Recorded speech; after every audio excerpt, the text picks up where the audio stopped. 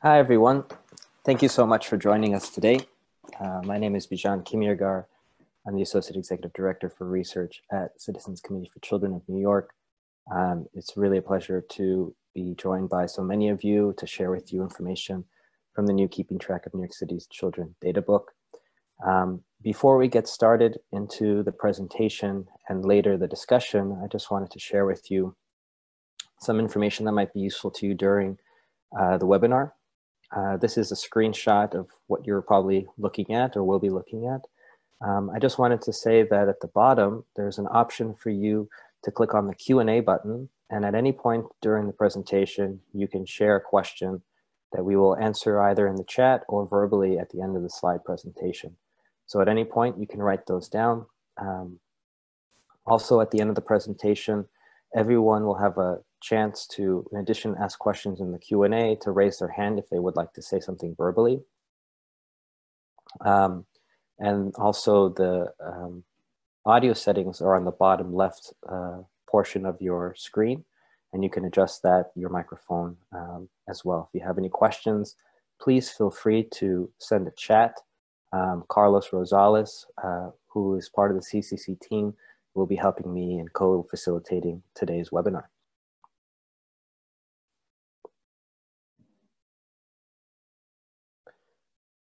So with that, I'd just like to say a few things about the data book. This is a webinar that's going to focus on the 2020 edition of the Keeping Track of New York City Children data book. It highlights how citywide we have seen improvements in child and family well-being, but we shouldn't let this dictate how we think about the conditions that children and families face. We also know that when we disaggregate the data by different demographic groups, or when we look at issues by different neighborhoods, you see a very different picture where families are struggling and need supports in various ways. I think that the current conversation around the 2020 census, which is what this data book really speaks to, and I'll share in a moment how we highlight the 2020 census in the book. The census is a way for us to understand the conditions that families face in New York City and nationwide, but is also a tool for allocating funding for critical programs that families rely on. And when we think about the current crisis around the public health COVID-19 pandemic, we see how important it is to have accurate information about everyone who's living in the city, as well as the information to support funding for critical programs that were important before the public health crisis, but are even more important now, where families are facing even greater economic precarity and insecurity than just a few weeks ago. So I just want to introduce to you a few members of the team who will be presenting with you today. Again, my name is Bijan Kimirgar. I'm Associate Executive Director for Research, and it's my pleasure to be working with several colleagues on this book, including Sophia Halkitis, who's a data analyst, and will be sharing with you information specific to the 2020 census and the undercount of young children. Jack Mullen and Maria Drobniak. Jack is a research associate and Maria Drobniak is a senior research associate. They will be tag teaming key findings from several of the chapters of the data book, and will provide just the highlights. And we invite you to go deeper. We'll share a link during the webinar where you can download the data book and go into much more depth than we're able to because of the time we have with you all today. We also are recording this webinar today, so we'll share with you a recording afterwards as well, if there's any part that you want to go back to. So with that, I'll give you an overview of the data book and then pass it on to my colleagues. And I just want to say, the Keeping Track of New York City's Children has been something that CCC has produced for nearly 30 years, the first one being in 1993. Throughout this time, we have really produced it as a desk reference for government officials, for the philanthropic community, for academics, for community-based organizations, those are providing direct services to children and families, and for New Yorkers at large to really have the most up-to-date information on how children and their families are faring, and to really monitor trends, both worrisome trends and welcome trends. Uh, we use the most up-to-date or the most recent information available from dozens of government and administrative sources. So this means that we're using the most recent data from the census, the American Community Survey from 2018, which is the most recent data that we have available. But in some situations, data from Department of Education, Department of Health is slightly more recent from 2019, and we include those in the book. The book is also complemented by our online database, data.cccnewyork.org, and this is the place that you can really dive deep in an interactive way and look at all of the information that we're sharing with you in the data book for many more indicators and potentially the community district level data when the data book might focus on the citywide information. This year, the data book was really designed as a resource for census advocacy. The 2020 census is currently underway. It started March 12th, and on April 1st, we have Census Day.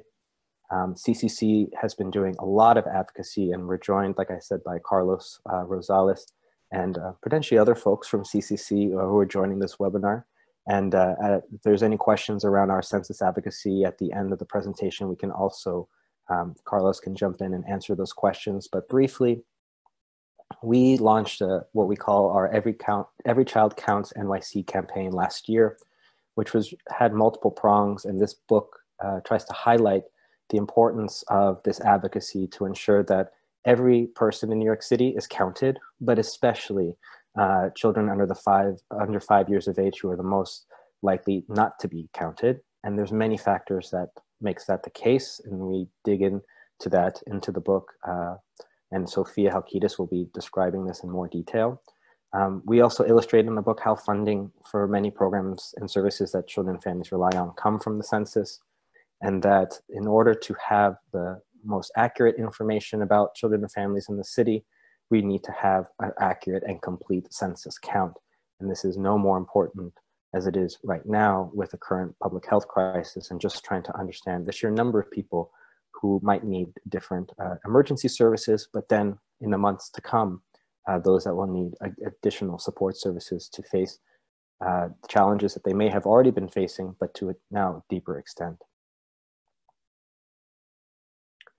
The introduction of the data book goes through some of the information on the census, and I'll leave it to Sophia to get into that for you. And Maria and Jack will be going over information on several chapters of the data book. We look at demographics of who are New York City's children, their economic security, the housing conditions which they live in, the health and mental health and educational outcomes that they have. And we also look at specific indicators for young people, what we call youth, and the context of family and community. We provide 65 geographic profiles, one for the city, one for each of the 5 boroughs, and one for all 59 community districts that are part of each of the boroughs in the city. Here we try to pick out several indicators that are critical for a quick look of understanding of how children and families are faring. And Sophia will get into more about some of the data points that we focus on in terms of what make households hard to count. So with that, it's my pleasure to turn it over to Sophia, who's going to be going over the undercount of young children in the decennial census. Good afternoon, everybody, and thank you, Bijan, for the intro. I'm just going to get right started. So the decennial census is really critical to CCC's mission to see every New York City child healthy, housed, educated, and safe. And since 1970, the Constitution has required that a census be administered every 10 years with the goal of counting every living person in the United States. However, not everybody is counted, including and especially young children under the age of 5. As you see here on the slide, since 1950, the census undercount for the population at large has improved considerably, while the undercount for children, and especially the undercount of young children, has worsened. And we know this through a combination of birth records, death records, and net migration estimates.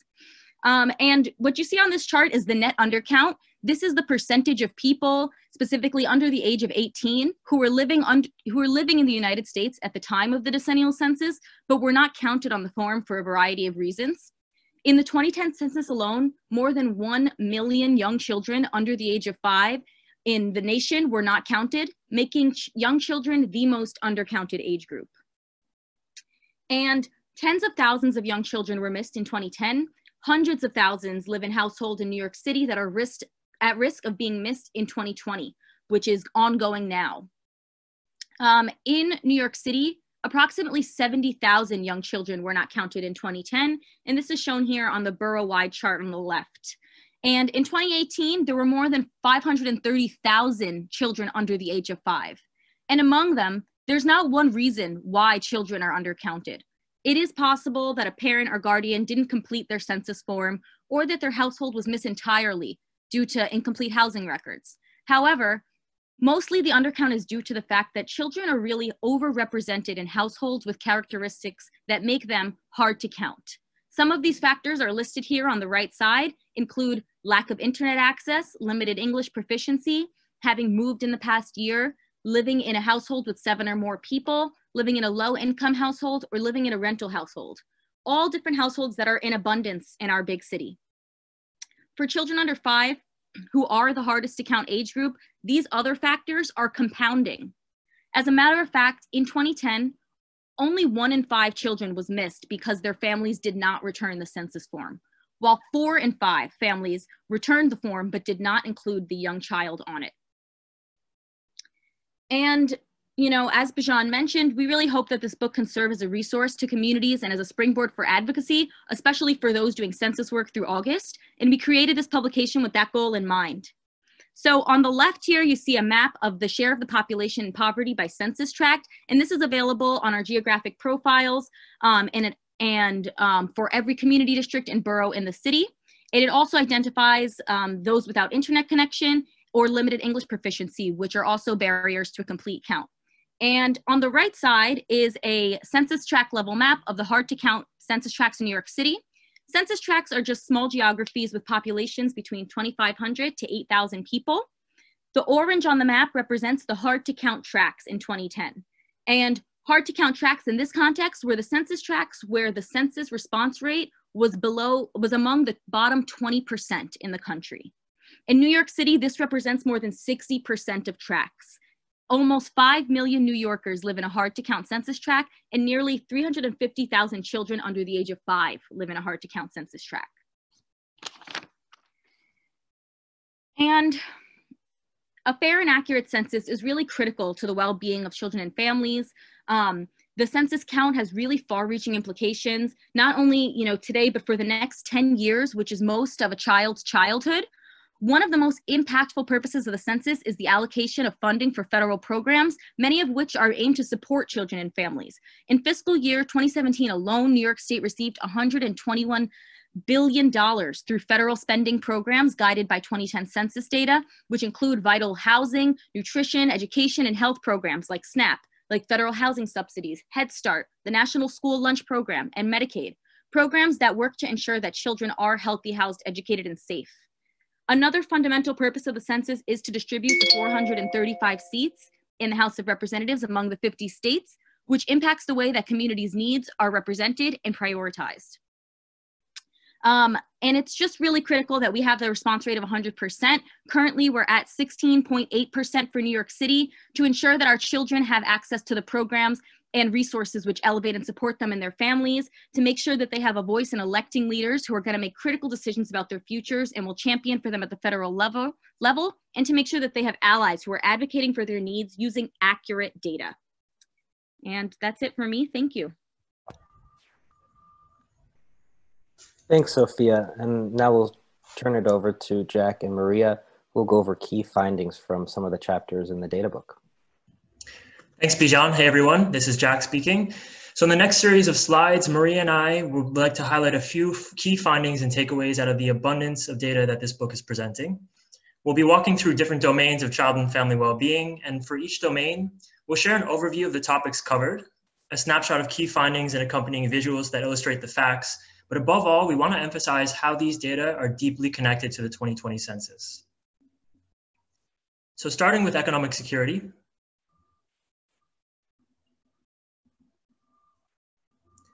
this chapter presents data on the labor market and labor force on incomes and poverty levels, and I'll go over these in a moment, as well as income supports like food stamps. In terms of the key takeaways, I'll be going over the data points in detail, but I want to stress that on issues of economic security, the decennial census is instrumental to providing support for children and families in New York City. For example, the decennial census is the basis for determining the amount of federal funding that goes to states for programs that support economic stability, such as the Supplemental Nutrition Assistance Program, SNAP or food stamps, as well as temporary assistance for needy families, or TANF. In fiscal year 2016, the state of New York received close to $7 billion with a B for these two programs alone based on the 2010 census count. Going into some of these takeaways, one positive trend is that child poverty is declining and has returned to its pre-recession level. Unfortunately, that was and is an already unacceptably high level at 1 in 4 children citywide. And this is according to the federal poverty threshold, for which in 2017 was roughly $25,000 for a family of 4.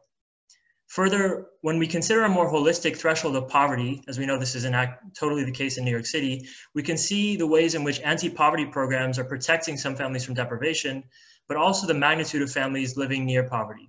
So take a look at the NYC Gov poverty level from the Mayor's Office for Economic Opportunity. This accounts for government transfers like tax credits and food stamps, as well as the cost of housing, cost of childcare, transportation, and other factors.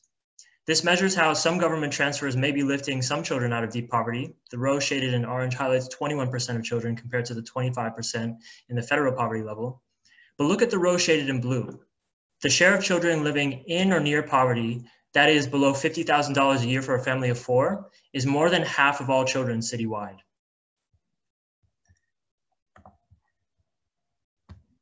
So for families experiencing economic insecurity, SNAP remains a critical resource. While caseloads overall are declining since the height of the recession, nearly 900,000 families participated in the program in 2019.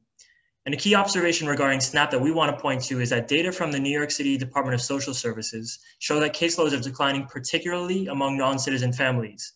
These are individuals who may remain eligible, but fear that participation in public programs threatens a pathway to citizenship for themselves or a family member. This is something we've heard in conversation with service providers and community members on the ground, particularly through our community-based assessment in Elmhurst and Corona in Queens. Moving on to housing. So in the housing section, we examine housing affordability, including rents and the rent burden, housing conditions, and homelessness, with an eye towards families with children in shelter.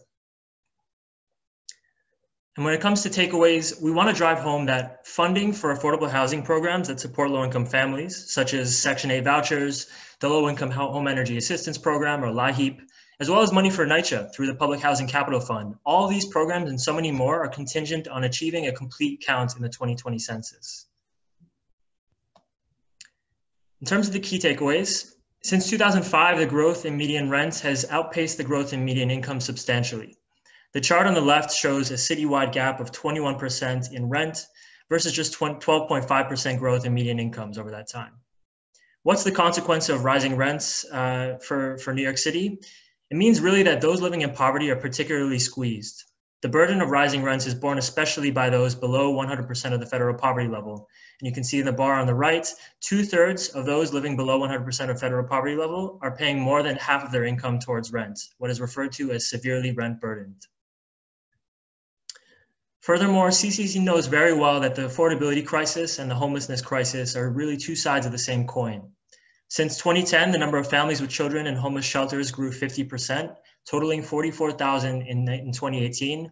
This is 2/3 of the 60,000 individuals living in New York City shelters. One positive trend to note concerning the overall rate of shelter reentry, or returning to shelter within a year of leaving, the chart on the right shows that over the last decade, the general rate of reentry for families with children has declined from 10% to 7%. However, when we disaggregate these exits based on families who receive subsidies upon exiting versus those who did not receive subsidies upon leaving, we see the alarming figure of 1 in 4 families who exit shelter without a subsidy will return to the system within a year. With that, I'm going to let my colleague Maria Drobniak take over to talk about data on health and mental health. Thank you, Jack, and hello, everyone. focusing on health and mental health chapter. In this chapter, we cover the data on health insurance, in particular uninsured children, infant health indicators, indicators on asthma, disabilities, and early intervention, and I'll come back to that in a few slides. And lastly, data on mental health. And one of the key takeaways I will draw your attention on is really the census supports the health of New York City children and families by distribution of federal funds for programs like health insurance, Medicaid, Medicare and CHIP, community services block grant, and healthcare centers, among the others. Additionally, census data is used to plan for hospitals, nursing homes, clinics, and the location and funding for other health services. And I will go over the key data takeaways in the next couple of slides. Health insurance in 2018 was almost universal, and just 2.5% of all children under 19 were uninsured. However, this still means that 46,000 of children in New York City. And as the bar charts show on the right side, those children who are uninsured, they are primarily Asian children and children who are non-citizens.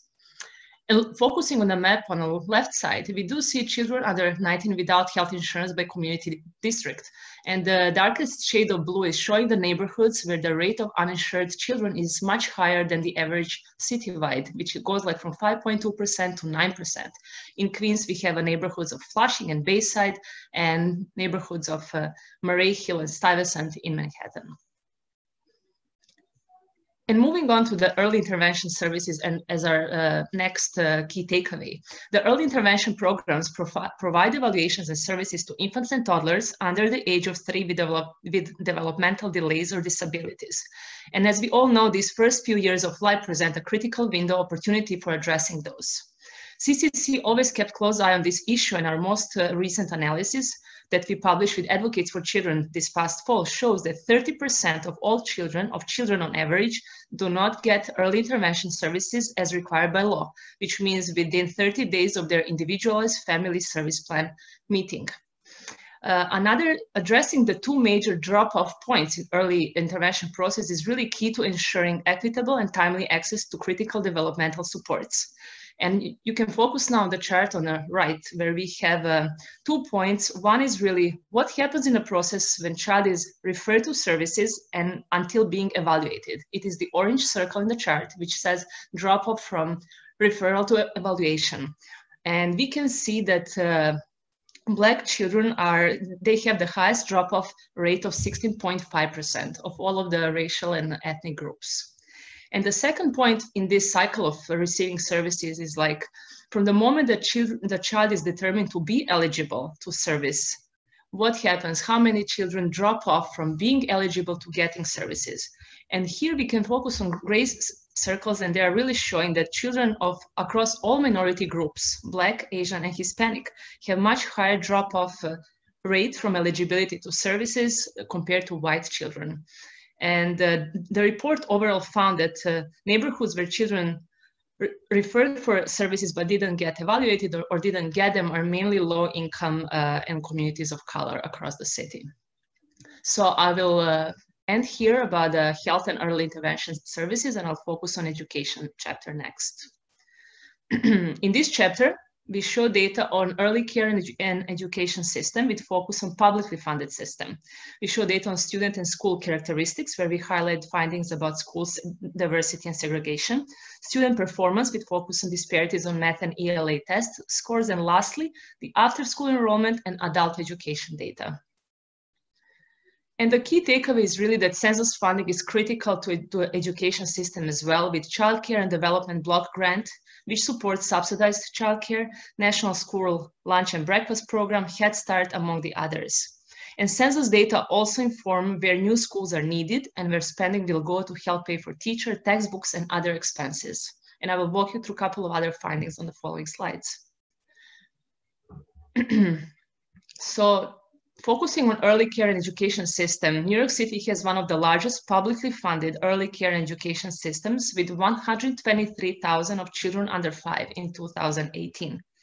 And looking at the bar on the left of this slide, when we think about these children who are in a publicly funded system, we need also to think about all 530 children under 5 in the city, and also about the fact that, that half of them are in low-income households, which we say here below 200% of the federal poverty threshold, or 50,000 for a family of 4. This really talks about the need for more services and children being able to utilize them more. And the publicly funded system has expanded thanks to universal programs such as pre-K and 3K. And it also includes subsidized care for low-income families, which is provided either through early learn or HRA and ACS vouchers. So in the book, we show data on the contracted portion of the publicly funded system, which includes all of the above managed by the Department of Education, except for vouchers. When we take a look at this contracted part of the system, as the pie chart shows, we see that it serves 4-year-olds, mainly 75%, with a minimal capacity for infants and toddlers, 7% and 3% of the system. And I will pass it on to Jack for the following slide. Thanks, Maria. So jumping back in, as the movement to integrated schools grows, Citizens Committee for Children has really been at the forefront of local efforts to measure the degree to which New York City's public schools are segregated, and indeed it is a widespread issue. In September, we found that just 28% of New York City schools are diverse. The map on the left illustrates how diverse schools are concentrated in specific pockets of the city, notably West Queens and South Brooklyn. But there are many ways of examining school diversity and segregation, and another way that CCC introduced more recently is school representativeness. This measures the degree to which a school's racial and ethnic enrollment represents the broader demographics of its school district. In the map on the right, we find that the districts where schools tend to be least representative of their districts are school districts 2 and 3 in Manhattan, as well as districts 27 and 28 around Jamaica and Forest Hills in Queens, and 13 and 15 in downtown Brooklyn, Fort Greene, and Park Slope and Sunset Park in Brooklyn. Back to you, Maria. Thank you, Jack. And on this slide, we are focusing on our reading and math test scores. So overall, we see that half of all third through 8th grade students are meeting their grade level on math and reading at around 46 and 47%.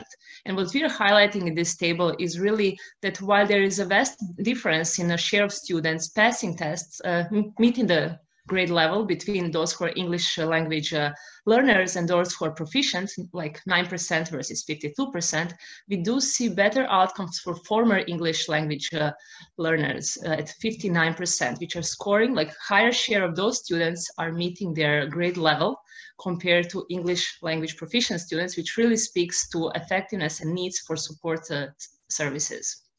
And this is really a positive trend that we were happy to highlight. On the following slide, we are really going back to the achievement gap that persists along racial, ethnic, and socioeconomic lines. So highlighted in red are reading and math test scores, share of students in each racial and ethnic group. And we see that, for example, for Asian and white students, 74% of Asian students and 67% of white students are meeting grade level on math tests, while for Black and Latino, the share is 28 and 33%. And then we also see similar trend when we break students down by those who are economically disadvantaged and those who are not. And we see that 39% of those who are in an economic need are passing, 39% of students meet their grade level versus 65% of those who are not. So I will end here on education chapter, and I'll move on to family and community.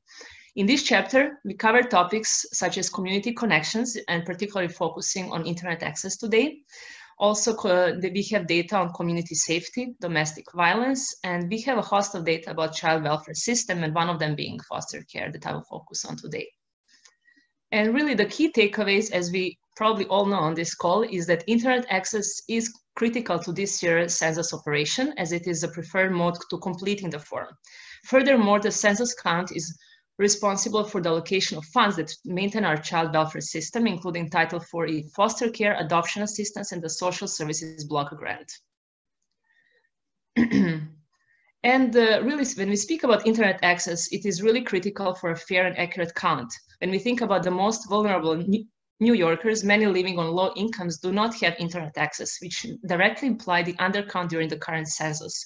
Roughly 50,000 children under 5 in household do live in households without internet. So if you focus now on the chart on the right, we see that 13% of all households in the city are lacking internet access. it is a gray bar. But when we disaggregate the data by income levels, we see that households, which we call in poverty for a family of 4, around 25,000, among those, we see that 1/3 doesn't have internet access. The share is similar for households near poverty, where we have 21% in this situation. And as income increases, the share gets lower. Additionally, as we all know, in today's world, internet is critical for many other aspects of life.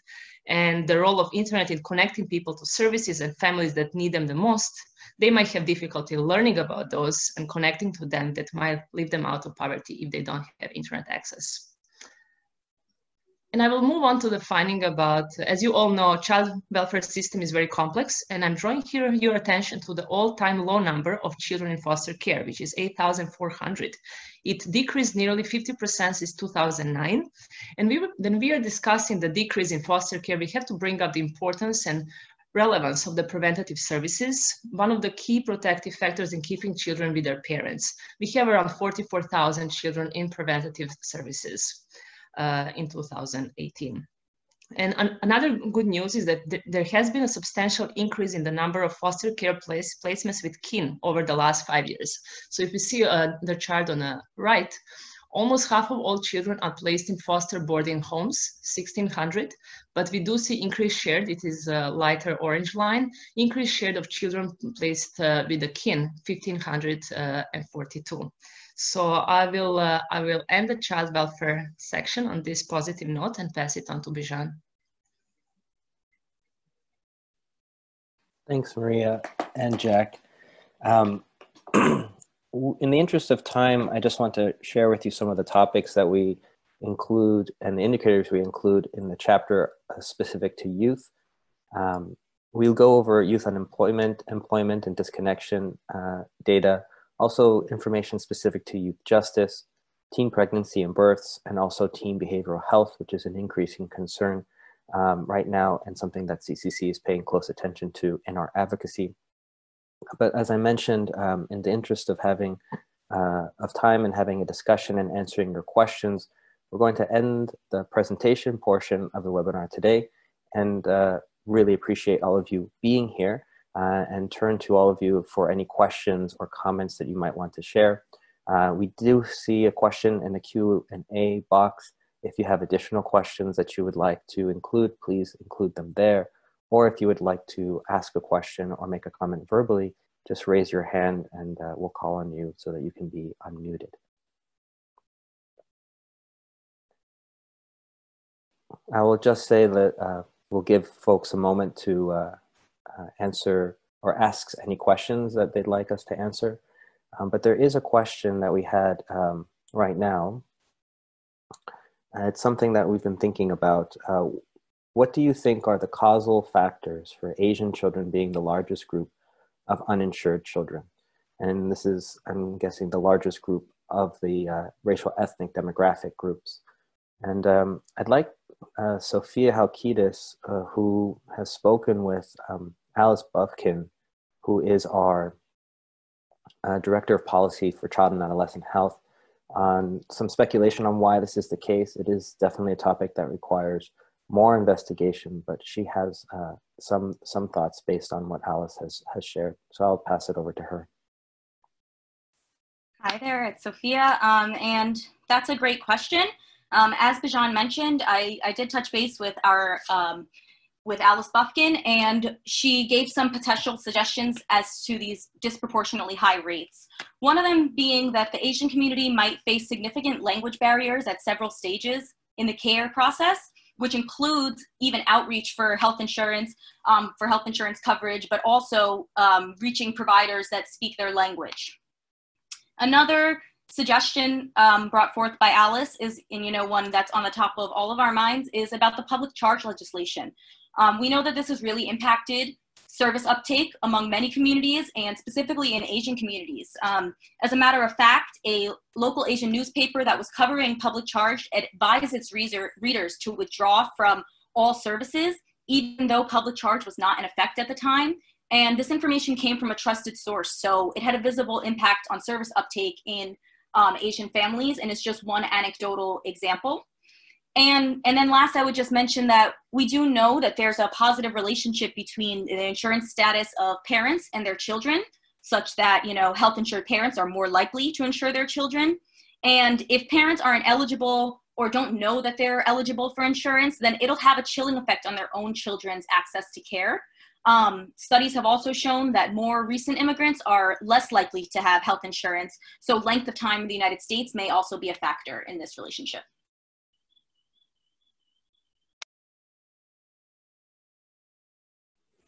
Thanks, Sophia. Again, if anyone has questions, please feel free to include them in the Q&A box and we'll answer them as they come in. I also see some questions coming in the chat. So Carlos, I'll ask for your help just to monitor that and make sure that we get all of them answered as best as we can. One question that came in through the chat box is there any information on the fate of summer youth programs? And is there any way to know about funding for any of the, for those summer programming? I think that this is something that we're continuing to investigate, and we've been in conversations with the Department of Youth and Community Development about getting information on these programs. I want to turn it over just in case Maria or Jack have some comments on this. This is a component of the book that they were working on specifically. I can let Maria probably speak more to the funding question. I mean, we do have information on the status of summer youth programs and current enrollment figures as of 2018, fiscal year 2018. But in terms of the fate, this is something that obviously CCC, as Bijan was mentioning, CCC is deeply invested in the fate of these programs. And we did not provide specific information about, you know, speculation about funding, but I know that Maria has been meeting with people from the Department of Youth and Community Development to see how we can further explore information in this regard. And I will just add, like in the data book, it's really like a data point which speaks to the summer youth programs, is really that throughout the school, like we see enrollment of like 126,000, but then during the summer it's around 70,000. And it's really been our advocacy and policy point for a while now, where like every year we need to fight for funding for summer programs. And I think our focus really can be also, and is to determine what is the need for the programs. We know it exists, and maybe just focusing on backing up the policy and advocacy with stronger data if we get them from the Department of Youth and Communities Services. Thanks, Maria and Jack. We see a couple questions more coming in through the chat, and Carlos is getting more clarification on those. One thing that we can turn to is a question, why did we use the term Black and not African American? This is a great question. And then another question related to EI services, and we'll get to that in a second. Or I'm sorry, IEP services. So in the data book, we actually use several racial ethnic categories. In different data sources, we're trying to remain true to how it's reported. So if it's reported as Black or if it's reported as African American, that is what we use. In some situations, there might be, for example, the term Hispanic or Latino, and that's used in different places depending on what is reported from the original source. Another question, why do you think that African American children are not receiving the EI services and that reading and math scores are so low? I will allow Sophia to address the question around the EI services, having been one of the authors in the report that we released with Advocates for Children last year.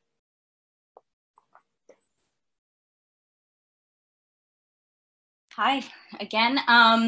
So yeah, that's a great question. And there's not really one good answer why.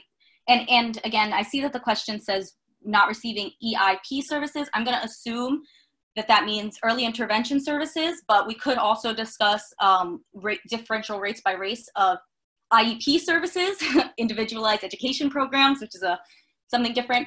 But in line with the report and, you know, looking at these early intervention rates by race ethnicity, we know that these data are by race and also by neighborhood, which often can't be disentangled. And one of the other findings of our report was that neighborhoods where higher percentages of children referred to EI are Black or Hispanic have lower rates of completed evaluations. And just excuse me for a moment, I'm having a bit of background noise. But otherwise, this would be a question that would be a lot easier for me to follow up with by typing the answer rather than answering live. And so I'm going to do that. Thanks, Sophia. So there's a few more questions, one which is related to the census, and it's a question that I think, Carlos, you'll be able to answer. The question is asking if landlords will know who are in their apartments, and the question is related to the 2020 census. Can they confirm the amount of people in a building? And Carlos Rosales, who is our community engagement associate, will give some information around this. Yeah, thank you, Bijan. And hello, everyone. So essentially with this question, landlords and no other government agency or court of law will know any personally identifiable pieces of information in regards to the census. I know this has been, and thank you for asking this question as well, is one of the concerns that people have in general, because we know there are many types of living situations people are in, both that are legal and otherwise. But yes, in regards to knowing this information, landlords, businesses, courts of laws, and any government agency do not have that type of information where they'll be able to know the number of people or who is living in a particular household. And this is all outlined under Title 13 of the US Code, which is an oath taken by life by any Census Bureau employee.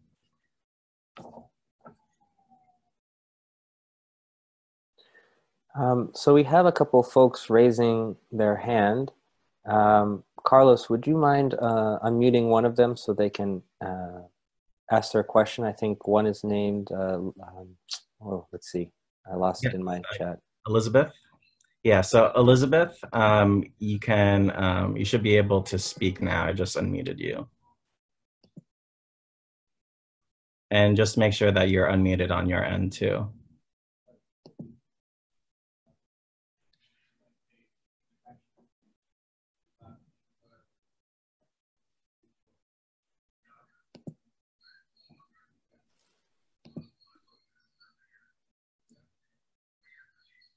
Okay, so Elizabeth, I've unmuted you, but if you have any issues, just type in the chat box, or you could enter your question there. Latoya Legrand, I'm unmuting you as well because you've raised your hand with a question.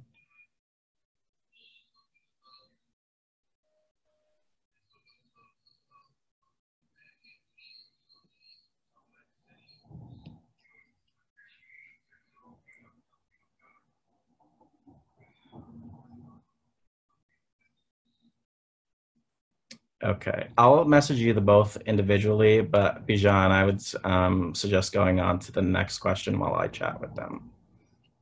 Sure, thanks, Carlos. So we have a few more questions coming in, and actually quite a few. So if we don't get to you immediately today during the webinar, we will follow up with you individually, given that you've RSVP'd, and we can explain in full any ideas that we have to answer your questions. One question was regarding internet access. Are there 29% of low-income households without internet access due to inability to afford access or not accessible to their physical household or apartment? This is a good question. It's something that is kind of specific to how the census asks the question. And I will leave it to, I think, Jack, you've worked with this recently, might have seen how the question is asked on the census form. If you can give some background as to what that information is. I know, Sophia, you've also worked with these data pretty closely. And we have more information actually on our database, data.cccnewyork.org, which also talks about whether households have internet access just through their phone or through a computer, a PC. So Jack or Sophia, if you want to jump in on this at all. Right, I think Bijan did summarize the extent of the data we have at our disposal, which is unfortunately not able to determine whether internet access is a matter of affordability or the infrastructure in their household or apartment. But we are able to get information directly from the Census Bureau's American Community Survey as to whether internet access is being provided through broadband or through mobile data plans. And this is something we've been monitoring and particularly keeping in mind with an eye towards census outreach and the ability to promote the digital first strategy of completing the census form.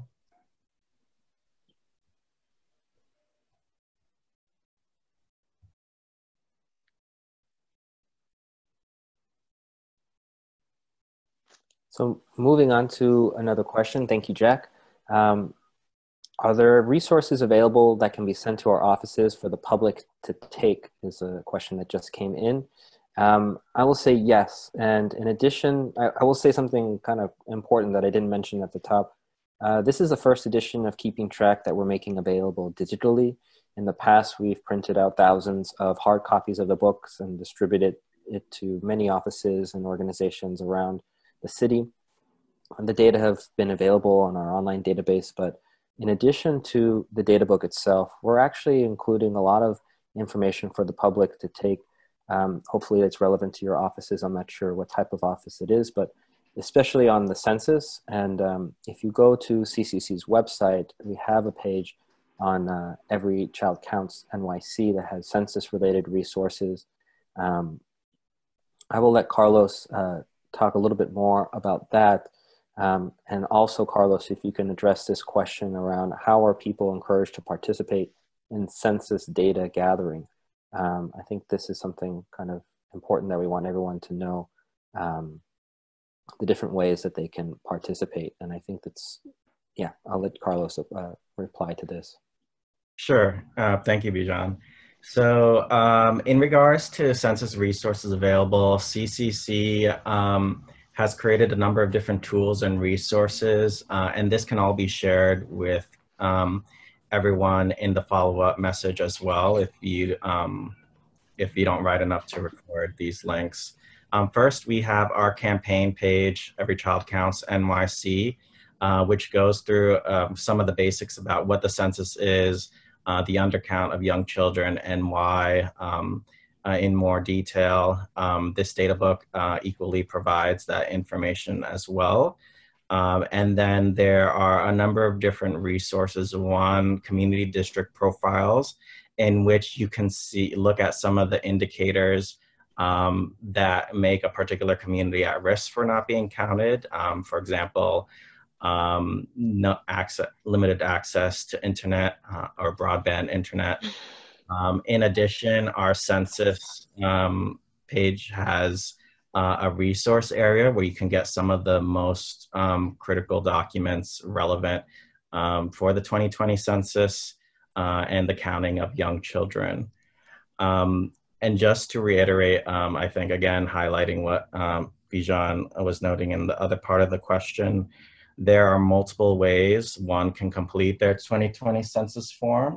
The three ways are online by visiting my2020census.gov, by phone, and that phone number is, I'm sorry, give me 1 second.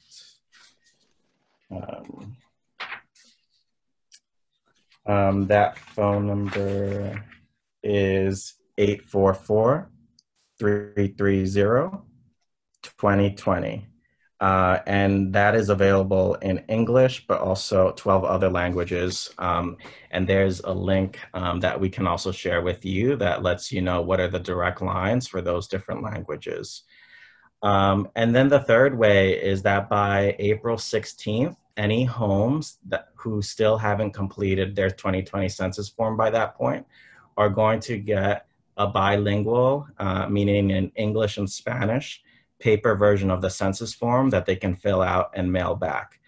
So knowing that, you know, people are staying at home or there's a concern about going outside and for large public gatherings, people can still complete their census form in the comfort and safety of their own homes. And there's a number of different resources available to support folks who are having issues completing their form or have questions about completion that they can still access either online, by phone, and by connecting with us and a number of different providers out there who are providing this support. And the last thing I want to mention, because I see this question listed in the chat box, there was a question about the census timeline and if there's going to be an extension with that. The answer is yes. On March 20th, the Census Bureau provided information that details how their operations are going to be shifted based on the COVID-19 response.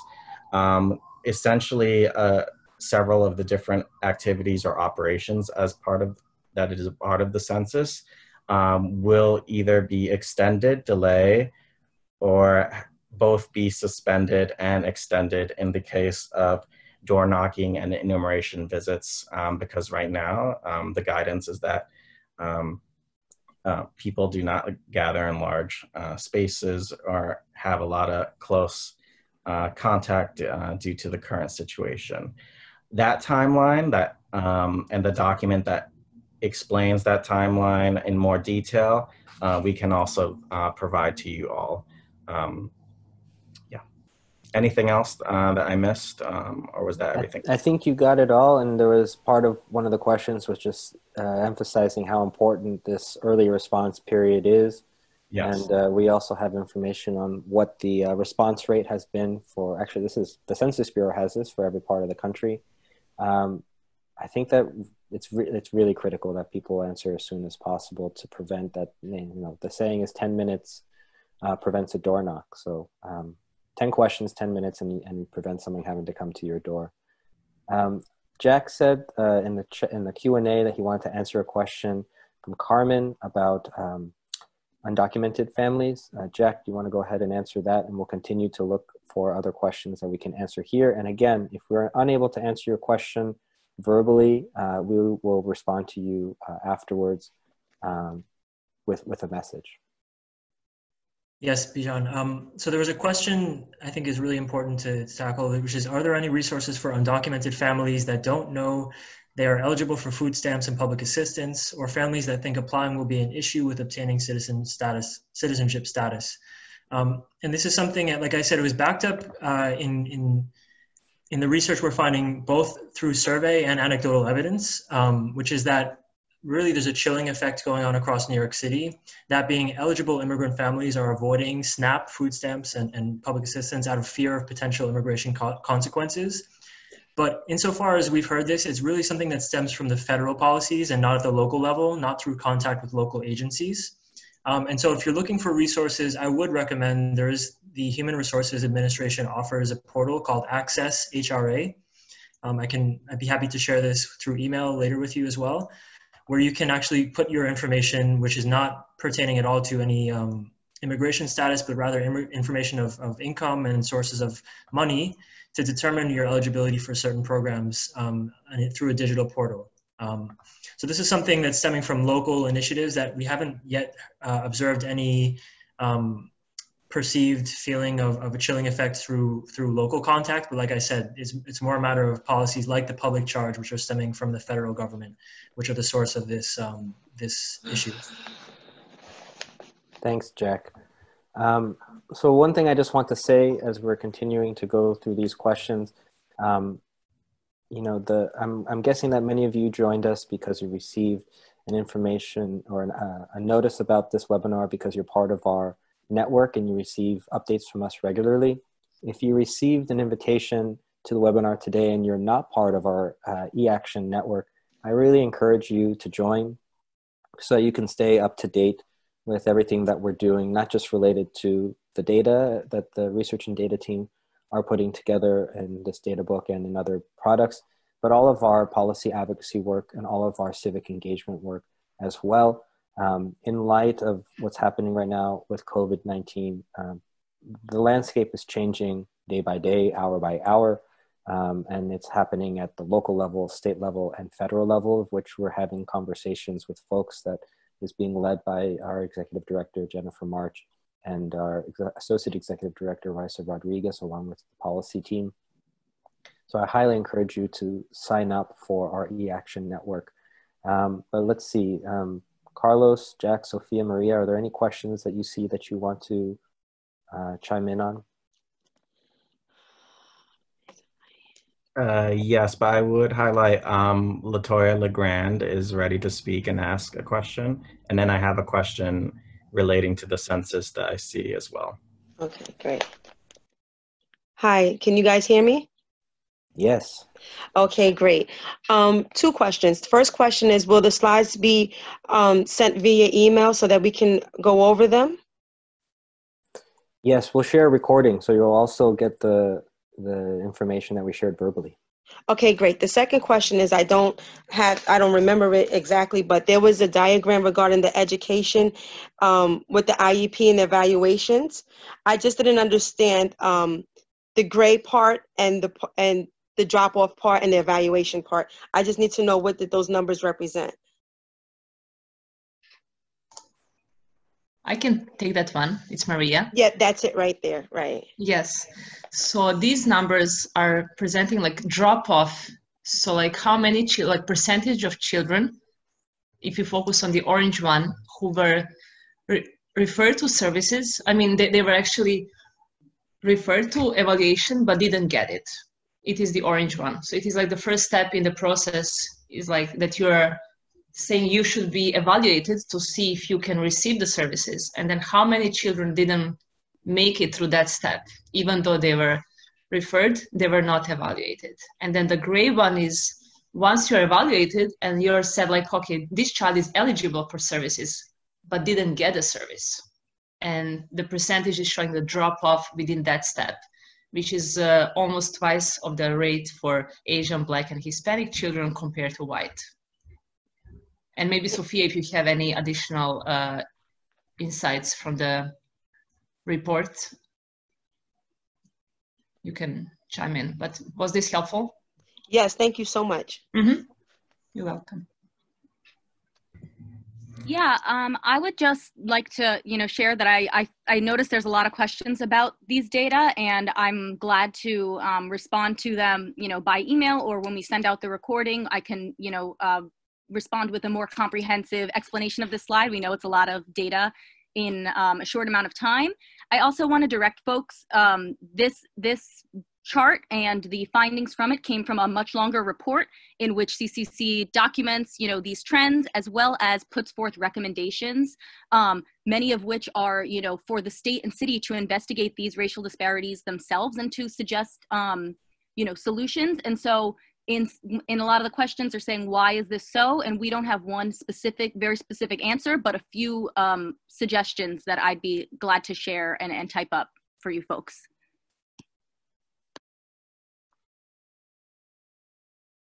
Thanks, Sophia and Maria. I know that there's a few more questions, and Carlos, you wanted to jump in with a census-related question. Yeah, so someone typed in this question: is there evidence suggesting lower reporting rates from households that consist of families that are doubled up out of fear of retaliation from landlords? And I guess the short answer is yes, there has been a great deal of evidence and reporting about not only this reason, but the many reasons why families or individuals do not complete their census form or leave particular individuals out of their census form. The Census Bureau has conducted this research. Near Counts and a few of their national partners have also done a number of focus groups and studies looking into this, in particular for the 2020 census.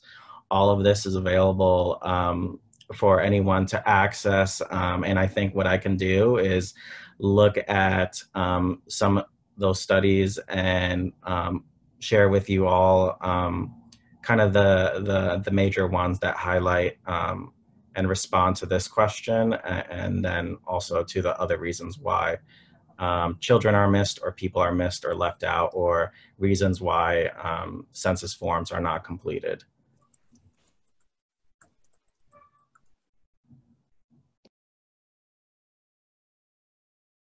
Thanks, Carlos. Maria, did you want to answer one of the questions that you identified? Well, I can try. There was a question asking, is there a child advocacy number or department given to the parents to obtain services? So I would like to say that really, as you probably know, that our focus is on providing data and supporting advocacy and policy with a solid information and data. So we at the CCC don't have that number, but I mean, we don't provide that type of service. But I would like to say that throughout our community-based assessments, when we were talking to parents and caregivers and youth, we did hear across all the boroughs. We did it in the North Shore of Staten Island, northern part of Manhattan and Queens, in Corona and Elmhurst, that across all of these communities, parents were voicing that issue of not knowing where and how to access services. So in some cases, we do know that services exist, but parents do not have information on how to access them. And in some cases, services are not sufficient, which is a whole another issue. But I want to say that there is like a really strong community concern on obtaining the information. And I'm afraid that we are not like the best position to provide that. But I don't know, Bijan, if you want to add anything. Well, one thing that you said that there's Advocates for Children does offer like a call-in for education I do support. think, I'm not sure, but I feel like, I believe so, that they have a call-in number. Yeah. And we can follow up on that. Yeah, so we can definitely follow up on this one. There's a question I just want to answer. Are we able to disaggregate data on Asians? And I think this might be... I'm actually responding to that right now. Oh, great. Okay. I will just say, again, the data book is a desk reference, and we have it available digitally, and really trying to use it as a resource for census advocacy over the coming weeks. But then even moving beyond that, we really see this information being critical with the COVID-19 crisis evolving. I think many organizations are still in emergency response mode and trying to address most pressing needs and trying to address the most pressing health concerns and ensuring things like making sure students are receiving educational services during the emergency. But in terms of other questions that we have, about how this might affect families, we'll continue to monitor the situation. One question specifically for the SYP program, the Summer Youth Employment Program. So these are issues that we're going to continue to monitor. And for the specific question around disaggregation of data by race ethnicity, like I said, the database data.cccnewyork.org has hundreds of indicators on child and family well-being, many more than we're able to discuss on the webinar today or even in the book. And we encourage you to take a look at that. And one of the features that we added recently was to filter all of the indicators that you can have a disaggregation by race ethnicity. So you can go to the Explore Data section of the database and see which indicators we have breakdowns by race ethnicity. There's also many other types of breakdowns, like by gender, for example. But I encourage everyone to take a look at our online database. There really is a complement between the data book and the database. And the database is something that we're constantly keeping evergreen, meaning that as soon as new information is available, we try our best to get it up as soon as possible. And throughout the last few weeks, even though we've all been working remotely, the team has been updating this with new information as it becomes available. So it's around 2 o'clock, just after. I just want to use this as a breaking point for folks to jump off if they need to. We will share the webinar recording with everyone, and we'll be following up with all of your questions. If we didn't get to answer them verbally or in the chat box, we'll respond to you by email. And again, if you found us because you saw perhaps a post on social media about the webinar and you're not on our e-action network, please join that by visiting cccnewyorkspelledout.org. And on that front page there, you can join our network to get updates regularly about everything we're doing, including our census advocacy that is in full swing. Please keep an eye out and follow us on social media, Twitter, Instagram, Facebook. There's a lot of information that we post there specific to what we're describing here, but broadly about all of the work that we're doing in our civic engagement and policy programs, policy advocacy programs as well. With that, I'd just like to conclude and say thank you to everyone for joining us. And please do stay in touch if you have further comments or questions. Thank you very much. And I hope all of you stay safe and healthy.